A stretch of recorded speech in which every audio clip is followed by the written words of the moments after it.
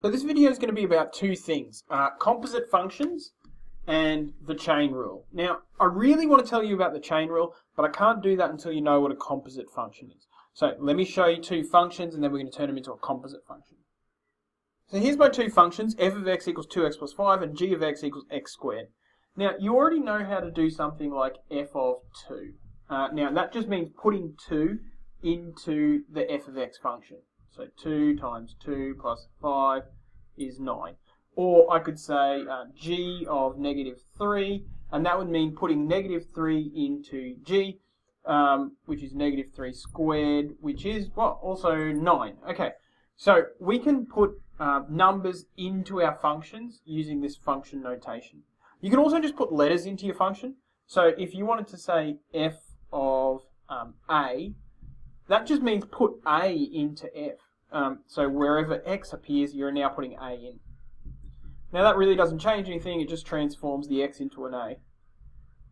And you could also just, you can shove anything you want in there. So if I write, say, f of 1 over a, that just means put 1 over a into wherever x was. So that's going to be 2 times 1 over a plus 5.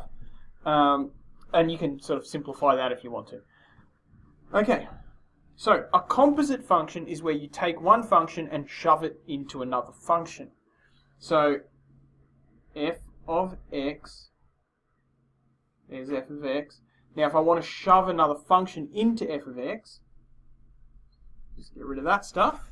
And in the bracket, I'm going to put the whole function, g of x.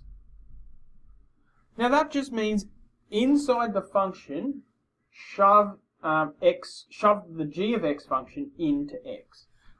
Alright, so f of x is 2x plus 5, and if I shove x squared in where the x used to be, I get this new function here.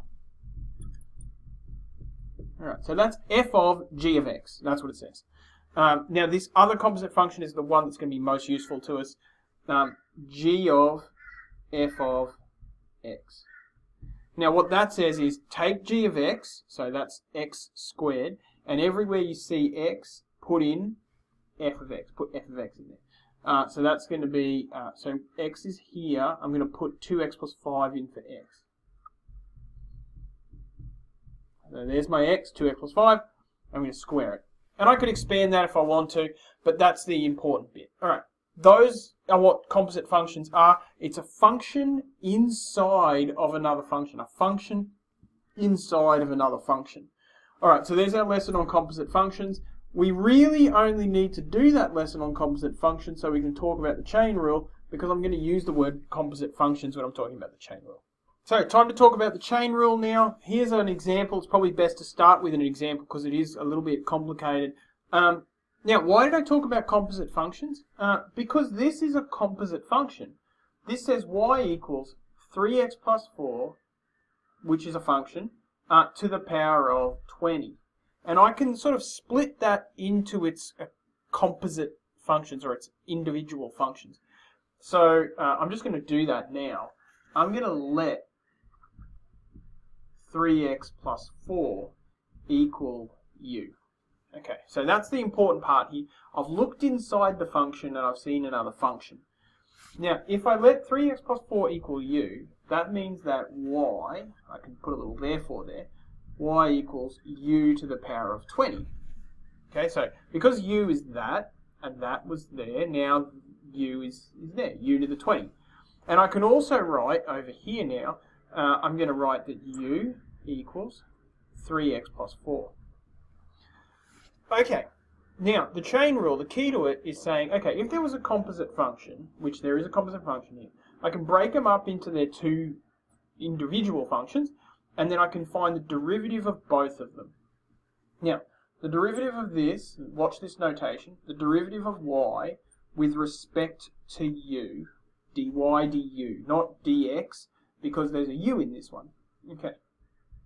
Now the derivative of u to the power of 20, you should know that that's 20u to the 19. Bring the power out the front, etc., etc.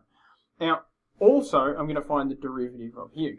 Alright, so the derivative of u, the function is called u, with respect to x, du dx.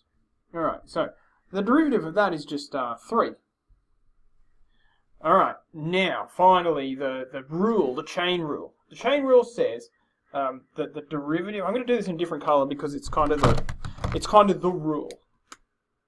The derivative of y with respect to x is equal to, now watch how I write it, dy dx, and those du's are going to appear here. Okay, it's really clever. It says the derivative of y with respect to x is equal to the derivative of y with respect to u times the derivative of u with respect to x. And you can see that's kind of going to work because those du's are going to cancel out, and I'm just going to be left with dy dx. So that is what the chain rule states. That is the chain rule. And I can use it now in my specific question. Okay, the derivative of y with respect to u is 20u to the 19. And the derivative of u with respect to x is 3. So now I'm left with 30u to the 19. And I can say that that's dy, derivative of y, with respect to x. Now, if you're paying attention, you're going to look at that and say, wait a minute, the derivative of y with respect to x is equal to 60u to the 19? That doesn't make sense because it's the derivative of y with respect to x, not the derivative of y with respect to u. So we need to get rid of that u, and we can get rid of the u because we know from the original bit that the u is actually 3x plus 4. So, finishing off, we can say that the derivative of y with respect to x is equal to 60 bracket 3x plus 4 to the power of 19. Okay, that is the chain rule. It draws upon our knowledge of composite functions, so we can spot that a function is inside another function. We find the derivative of the function inside there. We find the derivative of the function that's kind of outside there. We multiply them together, and then we sub back in our original thing. I'm going to do one more. So here's our next one, a little bit more complicated, but same idea. Y equals this to the power of -2. So it's this to the power of something else. This bit's a function, and it's inside of another function, inside of something being raised to something. So I can say, let 4x cubed minus 5x equal u. That's a good start to a question like this. So now I can break it into its component parts. So I can say that if that's true, therefore, y equals all of that's u to the -2. And I can also say that u is equal to that, because I just said it. Alright, now I can derive both of those. The derivative of y with respect to u is equal to -2u decrease the power by 1, -3. And then the derivative of u with respect to x is equal to 12x squared minus 5.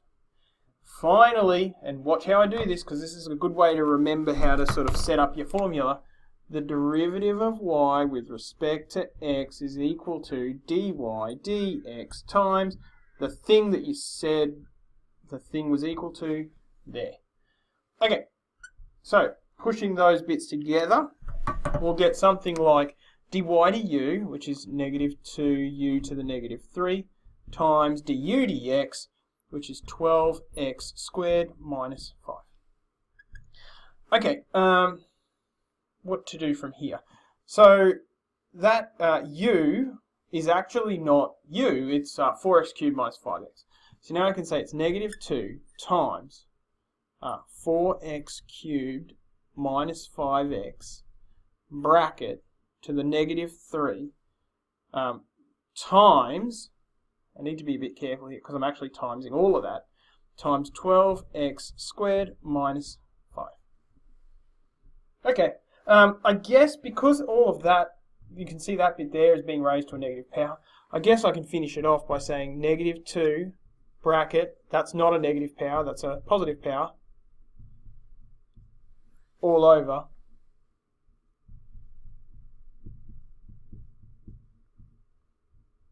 to the 3, because that was a negative 3, and I can sort of move that to the bottom.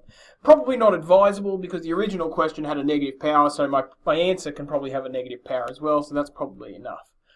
Okay, that's composite functions and 2 examples of how to use the chain rule.